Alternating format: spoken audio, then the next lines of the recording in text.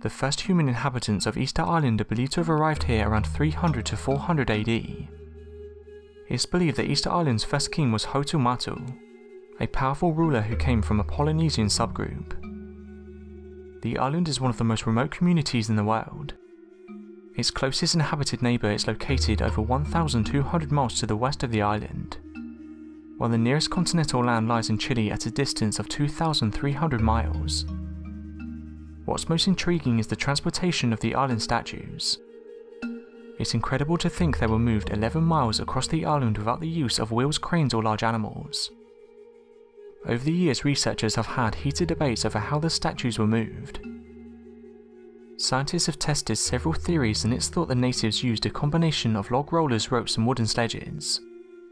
However, in 2011, Terry Hunt of the University of Hawaii worked with the National Geographic, and they proved that a mere 18 people could move a 3-meter statue replica weighing 5 tons a few hundred meters with just 3 strong ropes and some practice. However, it's not known if this would have worked with the more larger statues, some of which weighed up to 88 tons. However, not everyone is convinced that this is how they were transported. While some experts find the demonstration persuasive, others think it's unlikely the large statues could have walked upright on the island's rough terrain. Like many Pacific islands, the physical landscape of Easter Island is dominated by volcanic topography, and it was formed by 3 extinct volcanoes.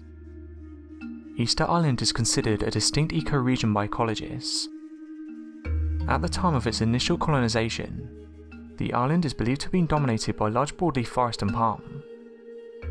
Other researchers suggest the island's population was never that large, and this would have made moving the statues difficult. Some of the Moai bases are curved so they didn't stand upright, but instead would topple forward. This means that the walking theory would not apply to these statues. This has led some researchers to suggest the statues weren't made to stand upright, but rather were meant to be rolled into place, not walked.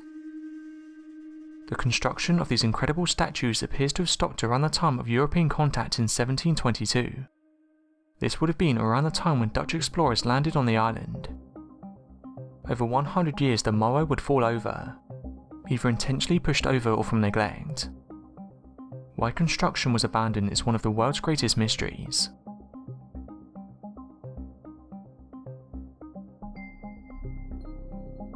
Thanks for watching, and don't forget to subscribe for more videos.